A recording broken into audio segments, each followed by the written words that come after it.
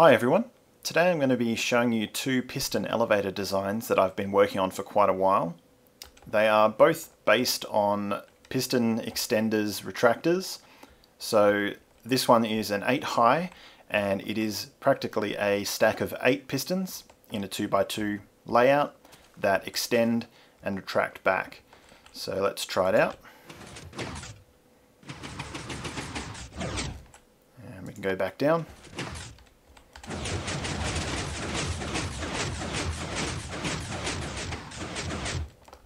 Now I realise this is not the most efficient, fastest or most compact way of doing a piston elevator in Minecraft, but what I wanted to do with this design was to make an elevator that was as close as possible to a real life elevator, with the doors and the buttons and the going straight up and straight down.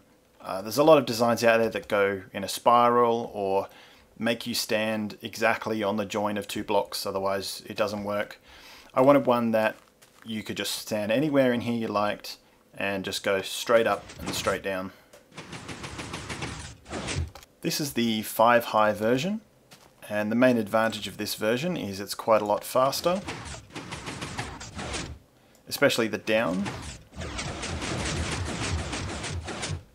So this is useful if you don't have quite as high ceilings, and also if you don't want to wire up so much wiring. This is the wiring for the 5 high version. As you can see, it's fairly compact, at least when you compare it to the 8 high version, which is considerably more complicated. You can actually go higher than 8, but I found 8 to be the practical limit, because as you go higher, the wiring required becomes exponentially more complicated because there's so many more steps to get all the pistons retracted back down to ground level. And believe it or not, this is a much compacted version from my original versions, which were a lot bigger and a lot less efficient, slower.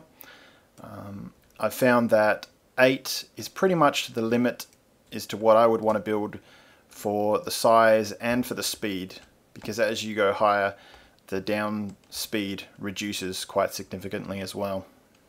I've just installed a mod that will let me hide all of the blocks except for the pistons, so that you can see what's going on behind all the circuitry when it goes off. The up is fairly straightforward.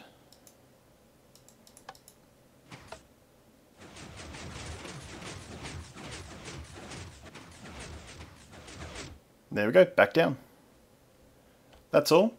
I hope you guys like this. I will put this world file in the description for download so you can check it out for yourself. I won't be doing a tutorial for the 8 high version. I may do a tutorial for the 5 high version if people want me to.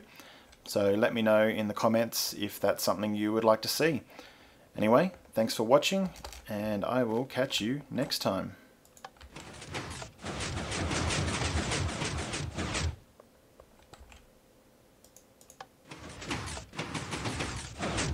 Bye guys.